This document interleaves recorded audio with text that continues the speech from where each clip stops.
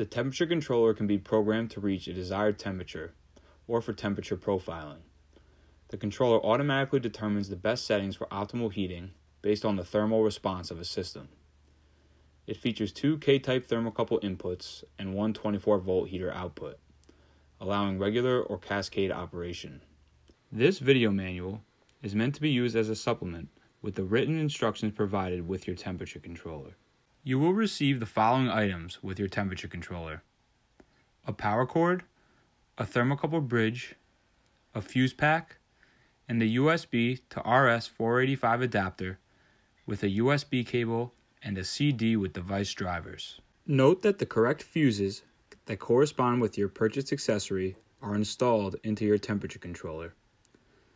Also note to not remove or replace any fuses unless the power switch is off and the power cord is disconnected. Plug the 9-pin serial connector from the RS-485 adapter into the COM connector on the back of the temperature controller.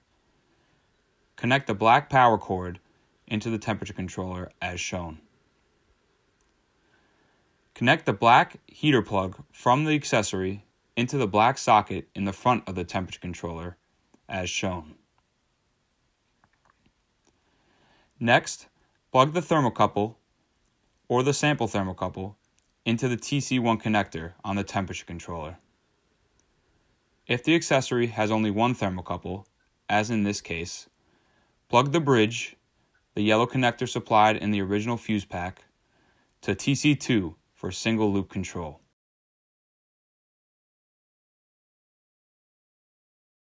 Next, turn on the heater switch, followed by the power switch, keeping an eye on the lower display. If the lower display shows the temperature, press the down arrow until the temperature is at or below room temperature. The following image shows an example setup with the temperature controller connected to the Harrick high temperature reaction chamber for the praying mantis. All temperature controllers are tested at our facility prior to shipment. If the temperature controller was ordered with a Harrick accessory, the temperature controller was set up, auto-tuned, and heated with that accessory. In most cases, this should be sufficient for operation and is only necessary to adjust the set point to begin operation. However, the settings of the controller can be optimized for your particular experiment by auto-tuning. Open the EasyZone Configurator software and select Configure a device while communicating with it. Select the necessary COM port and your device should connect as shown. Select Next. From the Operations menu, scroll down to Control Loop and select Control Loop 1. In this case, we will set the set point for auto-tuning to 100 degrees C and select Yes.